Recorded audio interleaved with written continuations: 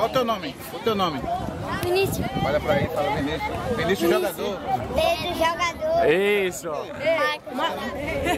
Vitor o quê? Mirim jogador. Vitor jogador. Isso, fala, fala. Luana agora. Luana jogadora. Ei. Davi Luiz. Daniel Alves jogador. Ei. Agora passou no... Você é goleiro? Neto Baiano.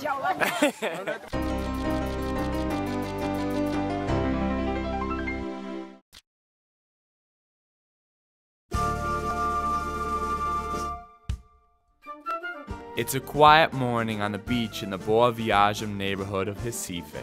And while you're likely to run into a few fishermen and beachgoers, you won't find many people actually in the water here.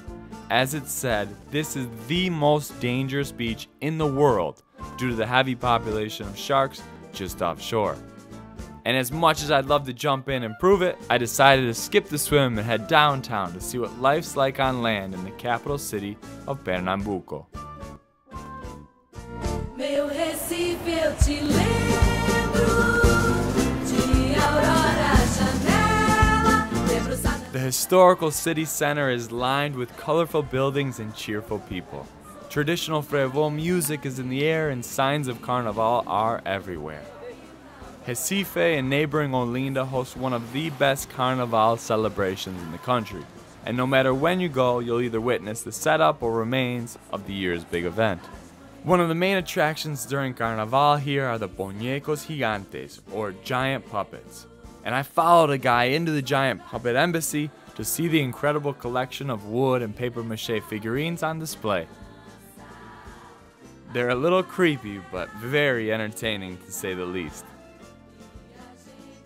That afternoon, I had the opportunity to do something really special. A local friend invited me to an after-school program that she's involved with in Recife's largest favela, a Brasilia de Moça. The group's called Driblando Crack, and it uses sports like soccer to help kids in the community avoid drugs and trafficking. We spent the afternoon hanging out, talking about life in Recife, and of course, playing a little football.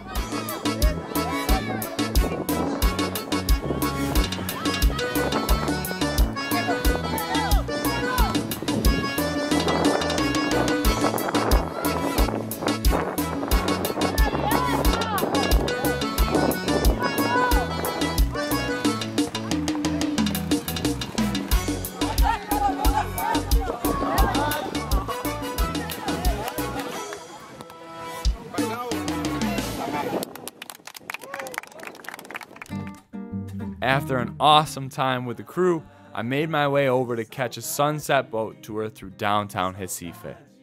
Our large pontoon boat cruised through the wide canals and rivers as I took in all the sights and sounds of my surroundings. And while I wouldn't consider it to be the Venice of South America as some label it, it was great to see Recife from a different perspective on my first day in the city.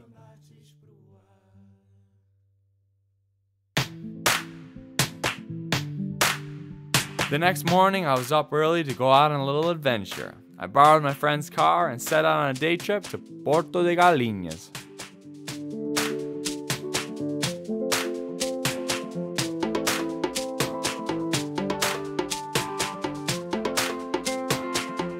The first thing you notice upon arrival in the small beach town is that people of Porto de Galinhas, or Port of Chickens, really love their name.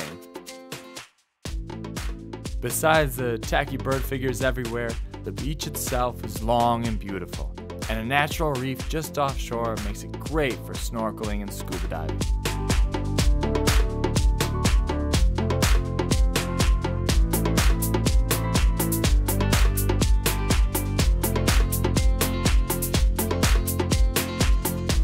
I spent the afternoon just soaking up the sun and relaxing in the sand before making the hour-and-a-half ride back to the city. Luckily for me, I made it back just in time to meet up with local friends for some traditional Brazilian nightlife. Karaoke.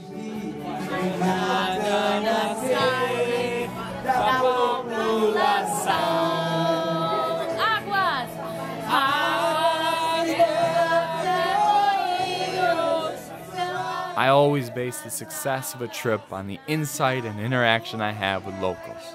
And with that in mind, Recife was definitely a hit. Until next time, travel deeper.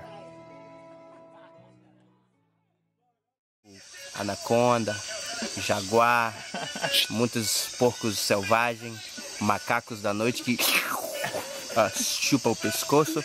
Então, agora é só a selva.